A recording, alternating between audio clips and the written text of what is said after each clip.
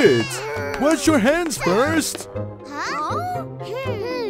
Did you know why we need to keep our hands clean? Let knowledge click.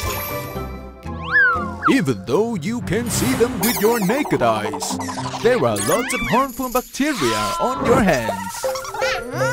If you don't wash your hands properly, bacteria can get into your body and cause stomach aches, diarrhea, or even make you sick. Besides stomach aches, they can lead to another problems too.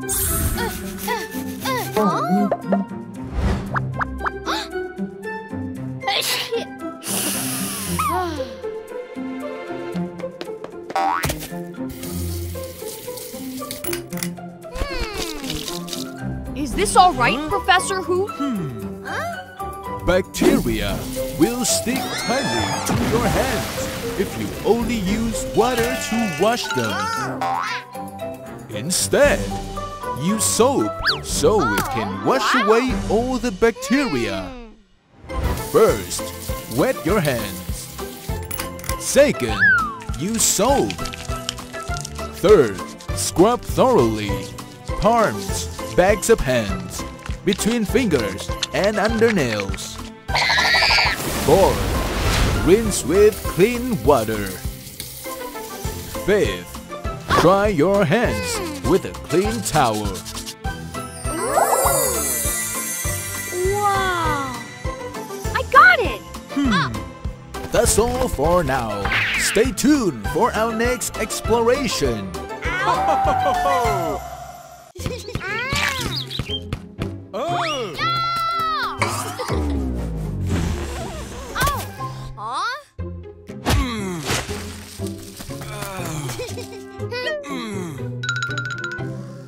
Wolfoo, your nails are way too long.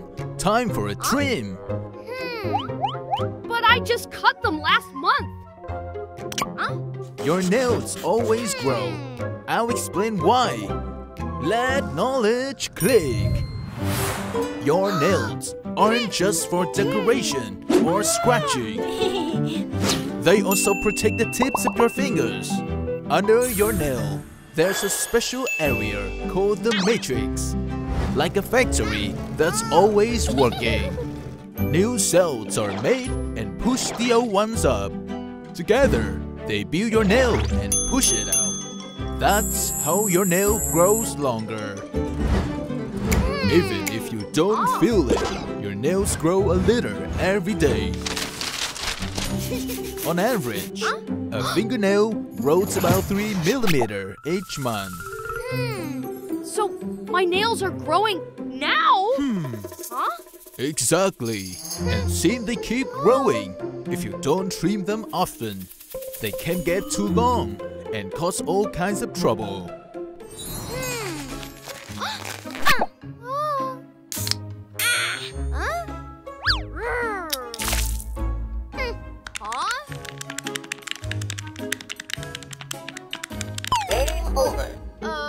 That's not everything. Long nails are a perfect hiding place for germs and dirt. If you don't wash your hands well, the germs can sneak into your tummy. From now on, I'll check my nails every week. Let me clip them for you.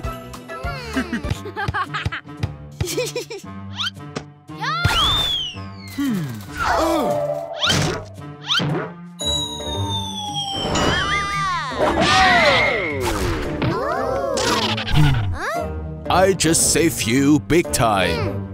Do you know what happens if you get stung by a bee? Let knowledge click. Honeybees are social insects, which means that they live together in large, well-organized family groups.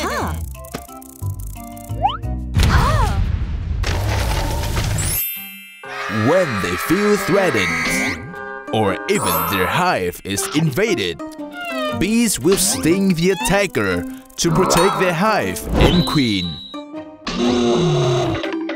First, the bee sticks its stinger into the target's skin The stinger is like a tiny barbed needle that sticks firmly in the skin. Venom is gradually pumped through the stinger into the body, causing redness, swelling, and pain. When the bee stings, its stinger gets stuck and tears up part of its body, which causes its life. So, bees only sting when they really have to. So what should we do if we get stung by a bee? When the bee stings, its venomous stinger gets stuck in our skin. The first thing to do is to quickly remove the stinger.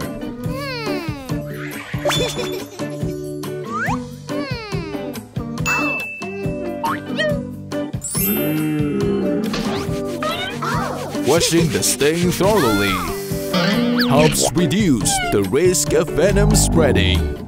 After that, apply a cold compress to the sting to help reduce the pain. Ooh, wow! If you get stung, it's best to find an adult right away for help. Wow! What's that smell?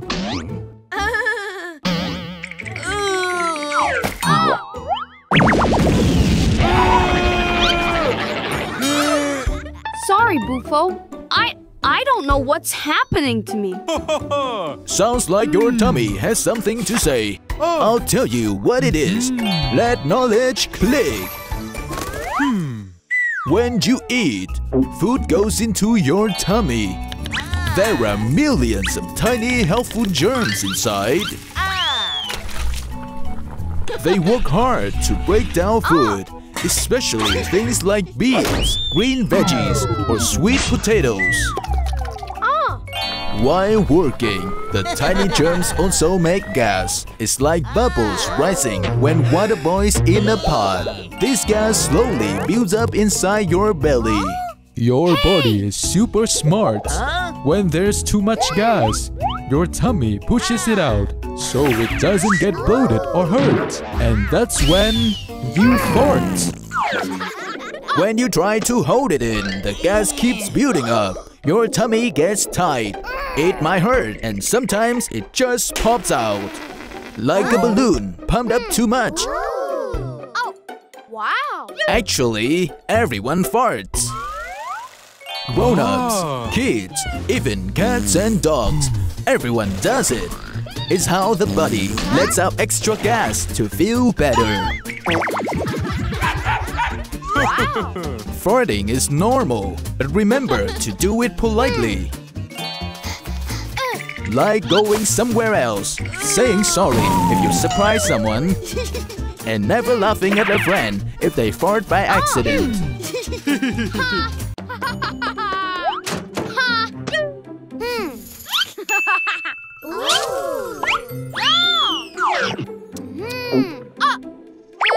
Oh no! Why does my head hurt when I eat ice cream? Have you ever experienced this like Wolfoo? Let knowledge click. When you eat, the food touches the roof of your mouth, an area full of blood vessels that lead up to the brain. The cold makes those blood vessels suddenly shrink, and then they quickly expand again as your mouth warms back up. This fast change tricks the brain into thinking there's pain in your head, which is called a brain freeze.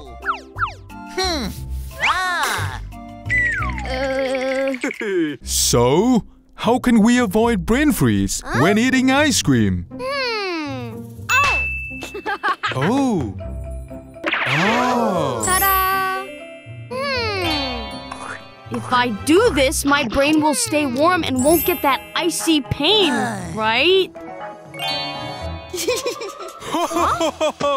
That won't help much. It's simple.